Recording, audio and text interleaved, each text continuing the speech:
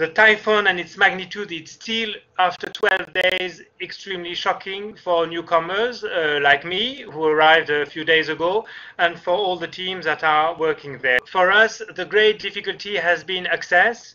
There's a number of islands that have been affected. We are working on the eastern side of the country in the Samar island, and the Samar island is the one that received directly the hit of this super typhoon.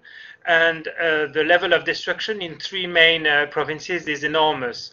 The first priorities are obviously to bring food, water, and healthcare to this population.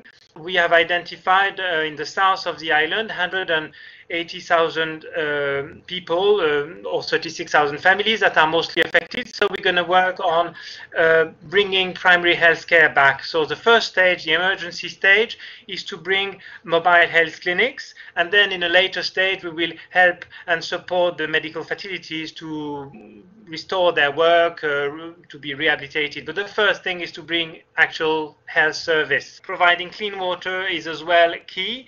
And on the coastal areas, we are working on bringing water treatment plants that we are these days installing, as well as food. The first distribution we managed to do has been a food ration for over 10,000 families in the south of the island. It's ongoing at the moment, and it's been very complicated to bring food. It has to go by plane, and then we rented a boat that had difficulty to land, but we managed to bring it, and now we have regular supply more and more, so we can do a job better.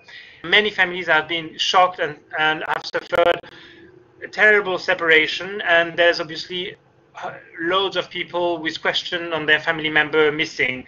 I think the island is now in a situation of mourning, and many families need to be able to communicate with their loved ones or to find them.